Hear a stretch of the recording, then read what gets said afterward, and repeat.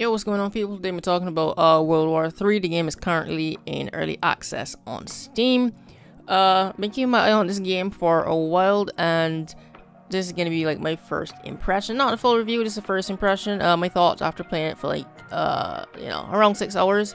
So first of all, a lot of people thought that this was gonna be their Battlefield replacement. I did as well. After watching the trailers, it seemed to fit that role, like Battlefield went back to the old type war, and a lot of people like myself tend to want modern combat, so this game seemed like the perfect Battlefield replacement.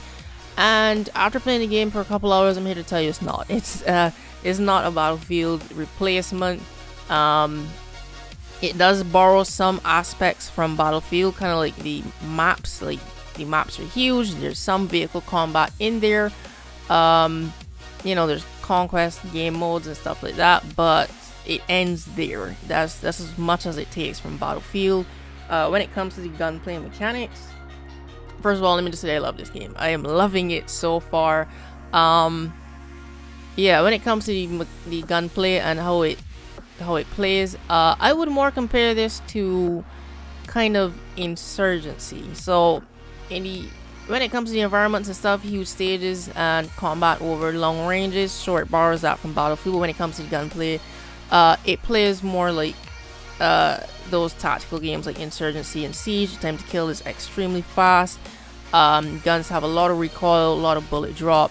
So yeah, I would say it's better than Battlefield in that aspect. So this game is kind of a blend of Battlefield and Insurgency, and I like this because I wanted something more tactical than Battlefield. I grew tired of it. I wanted something a bit more tactical, and I tried Insurgency, and I was too much. There's no heads-up display, no hit markers, nothing. It's just you playing the game based on,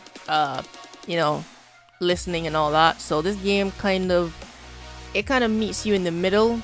It's not as casual as Battlefield, and it doesn't take it as far as Insurgency. So I really like it for that aspect. You can be tactical. The customization is fucking amazing. There's a lot of options. I really like customization. So any game that has a fuck ton of customizations gets a thumbs up for me in my book. And it also has armor. The armor is kind of a new aspect for me because I'm not really used to that.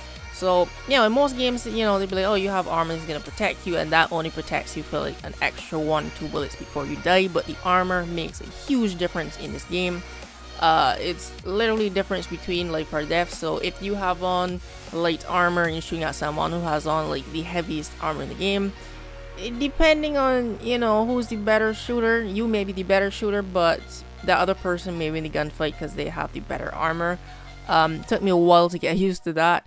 So, if you're thinking, oh, well, why doesn't everybody just put on the heaviest armor in the game? Like I said, the stages are fucking huge, and the capture points are kind of far away from each other.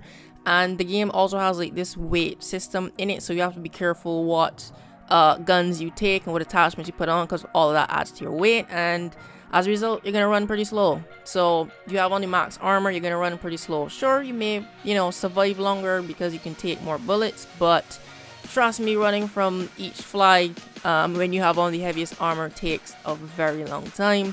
So yeah, it's kind of a trade-off. And another thing I like is that it gives you a lot of options for your loadouts, not just aesthetics wise, because you can change the camo of your gun, of your actual person. There are different types of helmets. All that is aesthetic, but when it comes to actually customizing your guns to how you want, you can put on a long barrel, short barrel, all that affects like the weight of the weapon. Also adds to your player's weight, so that's going to affect how fast you run. The damage drop off, there's a little chart at the bottom. So like when you're switching the attachments, you can watch the little graph to see which one you want. So if you want to engage in long range gunfights, you put on a longer barrel, but just know the recoil is going to be higher. You could probably put on a grip to help with the recoil and change like the muzzle. So yeah, the game gives you a ton of options, which I like. So yeah, as of right now, I'm loving it, but not everything is positive. The game is still in early access, so there's server issues, there's connection issues, the game stutters and lags sometimes.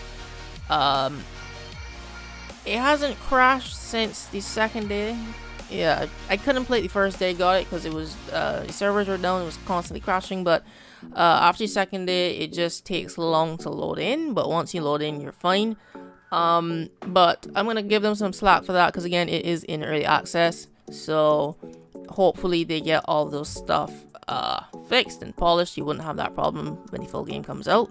But yeah, so far I've left with a positive first impression of the game. I'll say keep your eye out for this. I'm going to do a full review going through everything hopefully by next week. It was just a first impression. So as I play the game some more and I you know, jot them some notes of what I like and what I don't like, I'll put that in the full review. But yeah, that's it for my first impressions video. So thanks for watching and I'll see you in the next video.